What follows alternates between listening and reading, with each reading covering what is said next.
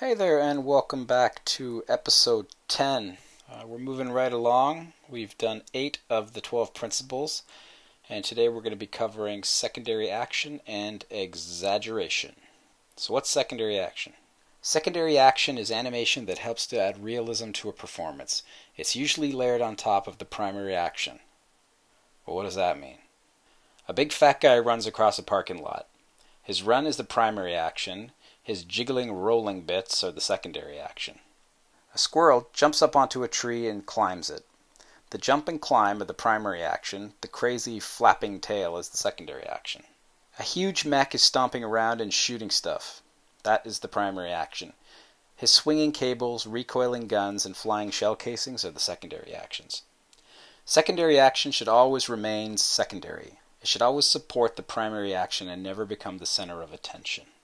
So a little girl can be walking to her friend's house, but scratching her arm or twirling her hair or chewing bubblegum. In either of these scenarios, the walking to the friends remains the focus of the scene, and the secondary action just adds to the performance. So let's take a look at some secondary. Okay, so here we go again with these guys. Now if you watch this clip here, he kind of settles back into that pose and just kind of like strums his fingers. It's just an extra thing just to kind of sell the board. I'm just like, I'm sick of being here. It doesn't take away from anything. It's just kind of a little thing. The pose would still work if you just sat there like this, but it's just an extra little thing to just be like, wow, I'm really, really bored.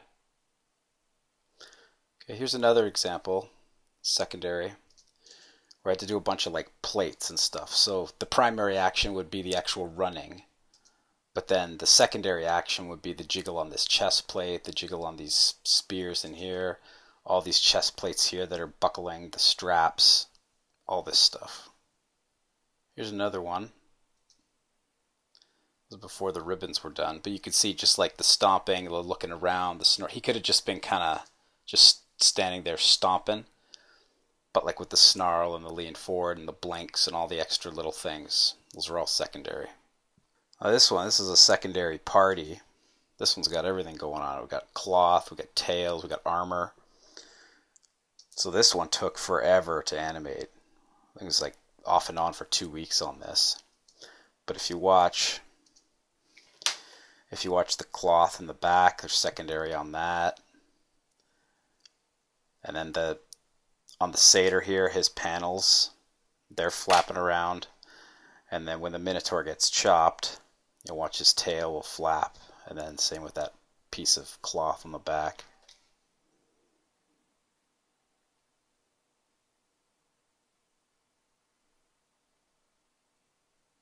Okay, so we've been away from Squishy for a while. I was going to use Simple Guy for this week, but he just takes a lot longer to animate, and it's just easier to do this particular principle with Squishy. So all the stuff we're going to learn here is very applicable to him. It just takes more time. So we need something to put on top of him that we can do some secondary action with, and I've uploaded a little bobblehead piece to the share site. So you can download that, and we will go import it. Bobble. Okay, so it's going to come in at the origin like this. All you got to do is just move it up into position. Select it, hit the W. Just kind of put it where you want it. You can scale it if you want. I'm just going to leave it like this, so you can see the curve a little bit. And then I'm going to do dynamic parent, add a parent. My little purple dot's going to come up, and I'm just going to parent this square to the top circle here. So now when we rotate this, our bobblehead's going to come with it. So after that, after you use this positioning kind of curve, you can just hit H and just hide it so it's out of the way, because we don't need it anymore. Okay, so for animation, I'm not really sure what I'm going to do, because we just need some motion so that we can layer some secondary with this bobble thing on top. So I think for now I'm going to do it like how I have, just for speed's sake. I will select the main. I'm not going to use the actors or the curves just yet. I'll just throw down some keys with this. So maybe I'll have them slide over here, slide back, and then take a couple jumps, something like that. So hit the W key, hit S. If we pop open the graph, you can see we've keyed our positions. I don't think I'm going to rotate on this one. So I'll close up the graph, and then we'll just start throwing keys willy-nilly. So I'll put one over there, push back here, hop in my side here. Again, that's just with Control Spacebar to bring up the windows. I do that a lot.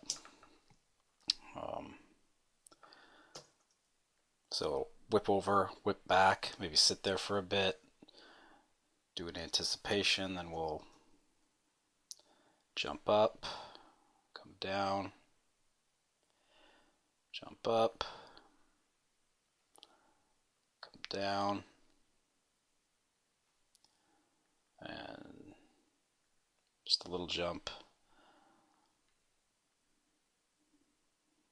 settle there, maybe a slide at the end. So that's it, just boop, bang, bang, bang, super quick. So I'm going to go in, tweak that curve super fast. So let's look at our Z curve first. We know we like this part. I'm going to speed into that, come back for a settle. We can delete all these keys in here. So now it's just going to go one way, back, stop for a bit, and then go. Cool with that. And our position Y, we know all about Y now, so let's select these bottom keys here. We're going to break these. I'll just tweak these curves a little bit, nice and quick.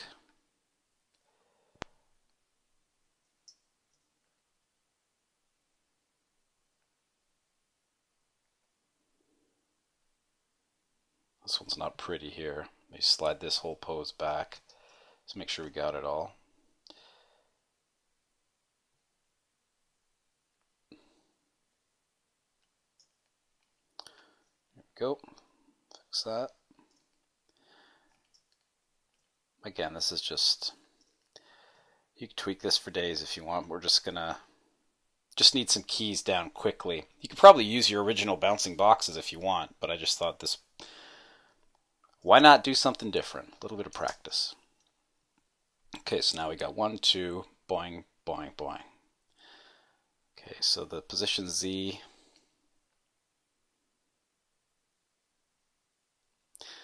I don't know if I like that. I think I want this to be snappier, like moving forward more and then come to a stop. So now it's going to slow into this, pause for a bit, pause, and then quickly bang, bang, bang, and slide. That to me makes way more sense. Okay, so we got our basic move mapped out. I'm just going to do a squishy pass on this, so I won't make you sit through this whole thing, but you can watch a little bit. It's a lot of what we've done before, so we want to be keying these all at the same time, so we need our actor for that. So we're going to turn on Squishy Box, and let's make a new action. Call it Bouncy. Okay, so and then we'll key it. Keyed it frame 1. Pop open the graph just to make sure, and here we go. We got all our stuff all keyed on frame 1. Doesn't always show in the timeline there. So close this up. Okay, so what do we got? We got set a key there.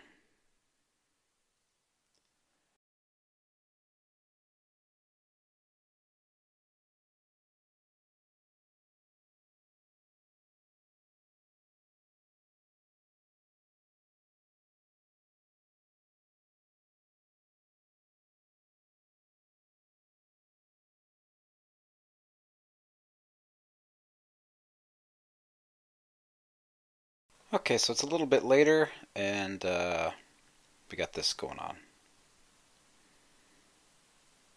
Just more Squishy Box doing his squishy thing. So let's get in here and add some secondary to this. For this we could probably turn off the rings, so if you go into the squishy rig, the CTL main, if you just turn off the visibility for that, it'll hide everything else. And we can still use this one. And we could turn off our actor. Okay, so we're going to need a new actor for the antenna and the bobble, whatever you want to call it. So I'm going to select this, and we're only going to be using the rotates, so I will just key that. Actors, create a new actor, call it bobble, and it's an actor and it's from selected channels. Hit OK. So now if we go up to our groups, we can see the bobble has 3 channels in it. Let's rotate XYZ. So close that up. And let's make an action for it too. Create a new action, just call it, I don't know, secondary. Okay. So usually when I do my secondary, I just kind of scrub through the timeline and just layer stuff over it, and you'll get a feel for how the stuff kind of is working. This rig, there's a bunch of joints inside of it, and I rigged it up in a way that the rotation from the first joint feeds into all the rest of it. So we get a similar result to when we selected all the chain, all the rings on the chain, and we get that like the double transform. The double transform is kind of built into the rig, so we don't have like 10 controls here to deal with. We only have 1, just to make things easy. So we can't really do any overlap with it. Like we can't break the curve and make any C or S curves. But this should be fun for now. Okay, so bobble 2. Bobble 2. Oh, yeah, because I got a bobble group up here, so let's rename that. Go back up to our groups here, and we'll rename that Bobble, Bobbly. Okay, so now we don't have a double naming thing there. Okay, so let's key it. And we're going to slide. Okay, so if this thing's going to start to take off, hit the E key because we can only rotate. So if it's taking off here, it's probably going to be tipping back like that. And then it's going to go over. That's a pretty extreme move, so depending on how jelly you want this thing, you can push it accordingly. If you want this to be stiffer, then obviously you don't bend it as much. So and then it's going back to here. Now I'm just blocking in the big poses. We'll go in and we'll tweak stuff later.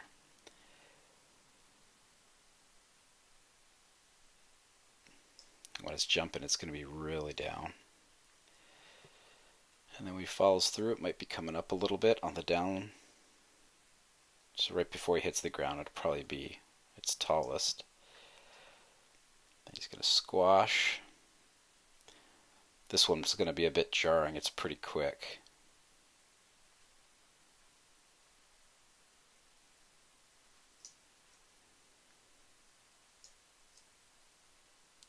Up. It's down. It's kind of following in again.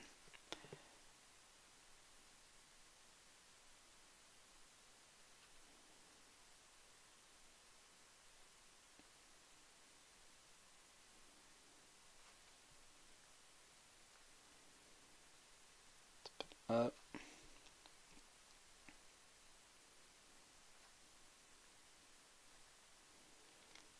A little bit of weeble at the end. Okay, so let's hit play on that, see what we get.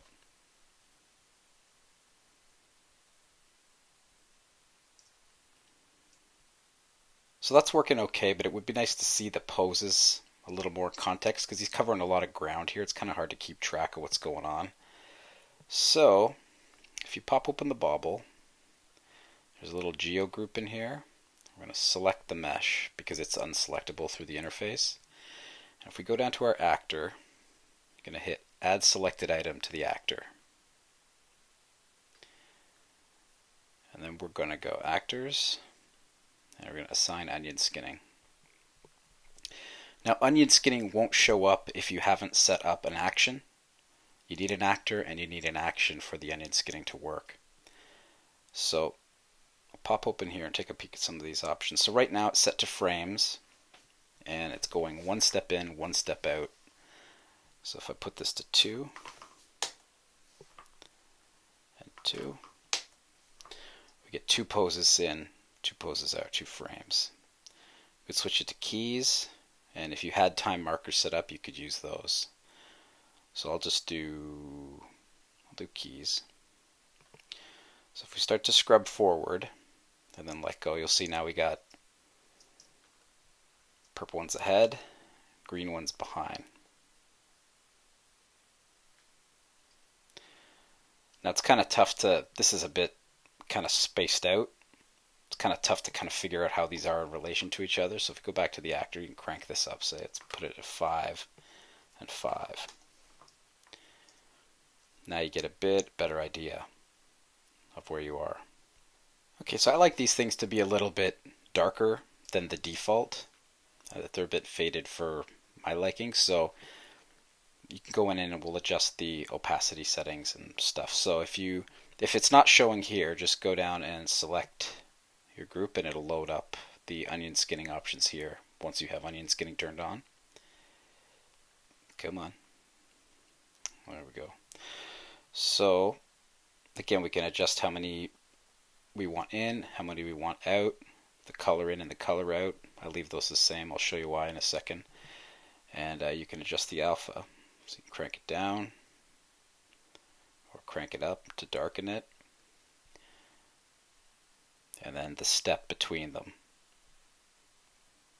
Or I guess it's kind of like the fade. So I kind of like it a bit darker. Yeah, so now if we scrub, they're just a little easier to see. So purple's where we're going and green is where we're coming from. And get an idea of what's happening there.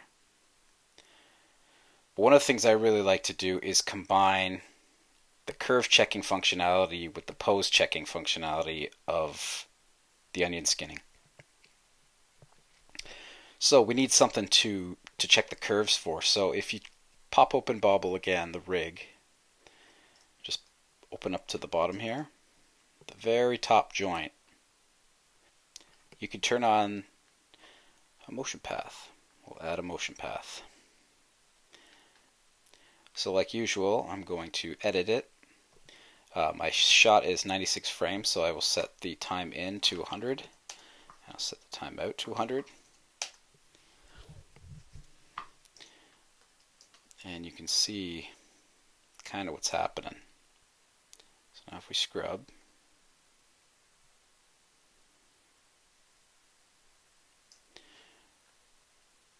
we get in our onion skinning, we're getting our motion paths, and you can follow the path. You can see exactly now, you could really dissect what's happening. You could check your curves, you could check your poses, all at the same time. I love this. So, going back to our little guy here,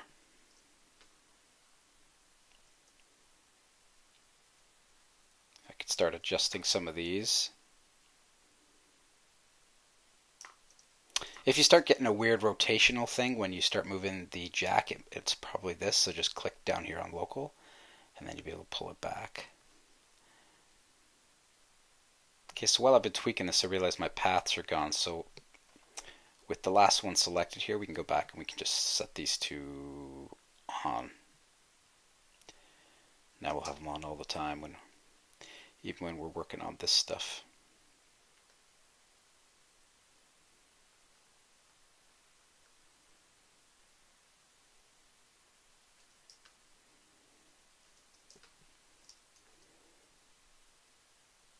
There's a little bit of kink in the arc there, so probably rotate that out and fix the curve.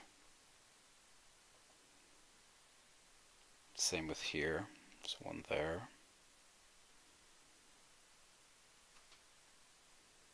Oh, hey now. Pushed a little too far.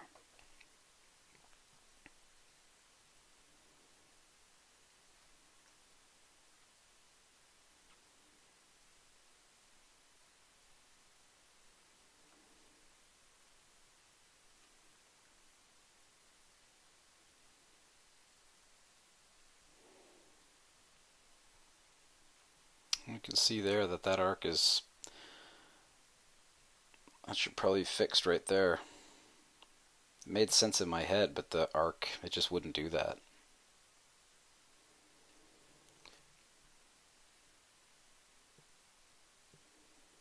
Here we can push this down a bit, and you'll see how the arc's being updated. Oh, it's so great. It's just such a great way to look at stuff.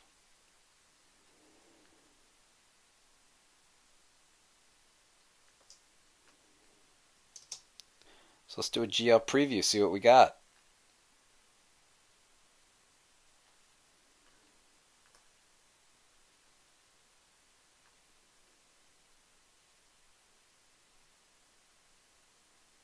There we go. Little secondary action, a little onion skinning, and a little bit of curves all working together. Good times. Okay, so unlike some of the other principles that have kind of vague names, exaggeration is exactly what it says it is. It's exaggeration. Exaggeration means pushing your poses further. You might do a GL preview after your first blocking pass and find that your animation lacks the punch that you thought it had. Your poses look good, but when they're played back they feel soft. This is typically when you do another pass and push all the poses that might not be reading as well as you thought. An important thing to remember about exaggeration is that a pose might only be on screen for one frame, and so while you won't necessarily see it, you will feel it. Depending on the style of the animation, there'll be varying degrees of exaggeration. If you're cleaning up motion capture, you'll be adding very little, if any, exaggeration because that's not the intended style. But if you're animating on a more stylized film like Cloudy with a Chance of Meatballs, then your poses are going to be way over the top. Okay, so I went online and I found an old MyBridge clip here. That's a lady emptying a bucket. Itself, not too exciting. Now we could kind of match her poses and roto animate this, so I've broken this down. I took her poses down. I've got her reach. She lifts the bucket up, kind of holds there for a sec, and then dumps it out. No big whoop. So we could do this with Simple Guy. He bends down. What he's doing is not wrong, but I have a feeling if you played this back, it would be pretty lifeless. But it's correct if this is the style you're going for. If you wanted something very realistic, you wouldn't exaggerate it too much. But if you want to go nutty, we would have a big anticipation where his arm would come up, and instead of picking up the bucket like this, you'd probably pick it up like this. You'd bend right down, almost putting your face on the handle, and then you'd yank it up, pull your arms up instead of like this. And then before you throw the bucket, instead of just having it over here, you'd yank it back, big anticipation, and then a huge follow through as you dump it out. You might let go of the bucket here, and then it'll swing around, and then you kind of all settle back at the end. So it's the same motion, but just all the poses are just exaggerated. Okay, so you might not be familiar with MyBridge or his work, but all you got to do is do a Google image search and you'll get every type of motion you could possibly imagine. And this is an unbelievable resource for motion. I actually used one of the MyBridge horses to do that centaur run that you guys saw earlier. I think it was this one, years ago. But yeah, amazing. People dancing, monkeys, horses, naked dudes fighting. It's got everything you need. Okay, so like I said at the beginning, exaggeration is one of those ones that kind of speaks for itself. There isn't a ton more I can say other than exaggerate your stuff. But we'll go through a few samples here, and then I'm going to try and recreate the day that exaggeration clicked for me, and I finally really understood how far it could be pushed. So here's Bolo Skate again. If you do his kickflip here, it's pushed a little further. If you go and look at pictures online of kickflips, some guys kind of hit this pose, but usually it's more something like this. The front foot isn't quite as, it's just bigger arms up, bigger. It's just more pop in the pose. This was a little guy I did just testing out the lattices. It's an old model I had lying around. he's almost the exact same setup as Squishy Box, except with lattices. But you could see how far you can push the exaggeration there if you needed to. Okay, so here's a short sequence I did years ago.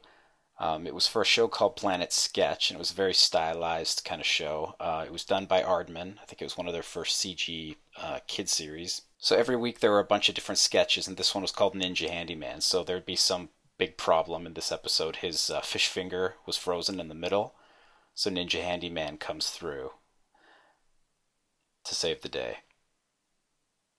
Bam! So that's exaggeration.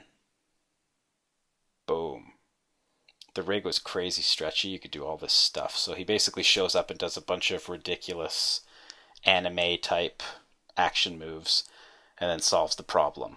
And then the last of the exaggerations, this is probably the most exaggerated thing I've done in MODO to date. And this is the bolo dive. So here he goes, and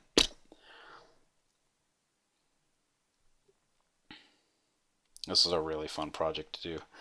But yeah, it doesn't get much more exaggerated than that to sell a point. So there you go. Okay, so years ago, my very first job, we had a new character come into the show, and he was this little like alien thing, and he would always kind of like, he was super hyper, and he would just disappear and like reappear places or just pass out because he needed these like power naps.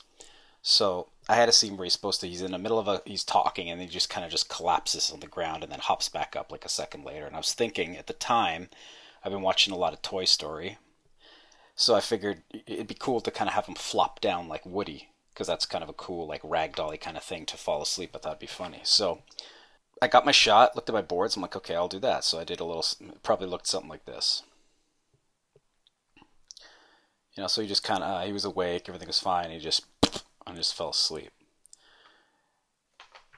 But I played it back, and I'm like, it just didn't have that same kind of oomph that the Woody thing did. I couldn't figure out why. So I'm like, when I get home tonight, I'll put in my DVD, and I'll just go through it frame by frame and take a look at some of the poses. Maybe I can get something out of there. So this is what theirs looked like.